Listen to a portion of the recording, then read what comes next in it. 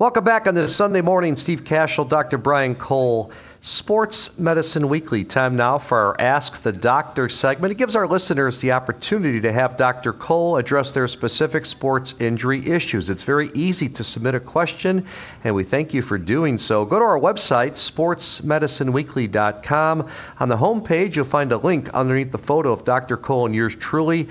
Just click on that link, and you can submit your question. Dr. Cole got a couple of good ones from our listeners. And one even relates to last week's show from a listener who was tuning in. But the first one is this. Dr. Cole, what is the difference between rheumatoid arthritis and osteoarthritis? Steve, that's another great question. So osteoarthritis is otherwise known as degenerative arthritis.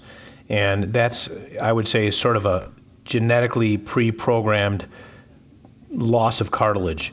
It can be related from trauma. You know, there are people who injure their joints and downstream actually have progressive loss of cartilage. That's what most of our grandparents have. That's what you and I will get. More likely than not, there's 60 million people or more who are diagnosed with osteoarthritis in this country, most of which, however, don't have symptoms, which is great. Rheumatoid arthritis is really almost like a medical problem to the extent that it's your body sort of attacking itself. And it basically is an autoimmune phenomenon where the immune system is sort of overactivated, and it can actually attack the joints, and can be the small fingers, it can be the shoulders, it could be multiple joints at a given time. And the interesting thing is that rheumatoid arthritis, when I was a resident at the Hospital for Special Surgery in New York, it was a surgical condition. And it's the one condition that I think people they fail to realize how far we've come, because it is almost a medical problem now that is completely treated with drugs and or injections, and can often avoid surgery from an orthopedic perspective, which is really fascinating. That's one of the major advances of the last 20 to 25 years, is that anyone who has rheumatoid arthritis of a joint can often prevent the progressive disease that comes about in the joint with medicine rather than surgery, which is often required for osteoarthritis. So big difference in their presentation and their cause. Okay. And Dr. Cole, final question from a listener, and goes back to last week. Dr. Cole, following up on last week's show on elbow injuries to youth pitchers, how can a parent tell if their son has an elbow fracture or a torn ligament that would possibly lead to Tommy John surgery? Are there specific symptoms? Well, the first thing is what we talked about last week, Steve, is that young people with open growth plates rarely tear their omocollateral ligament, but they often, with a high degree of stress or velocity, can actually fracture or break the bone right near where the ligament inserts.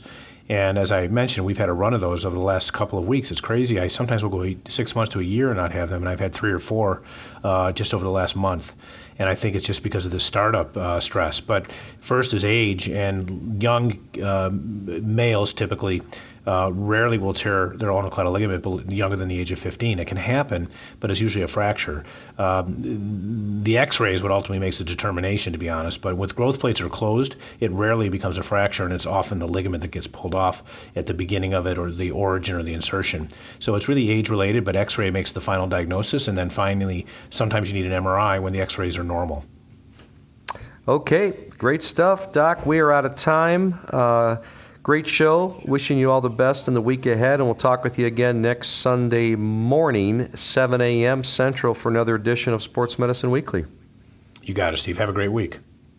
Many thanks to our producer, Shane Reardon, and to David Cole for managing our website and our business operations, as well as Samantha Smith from Midwest Orthopedics at Rush.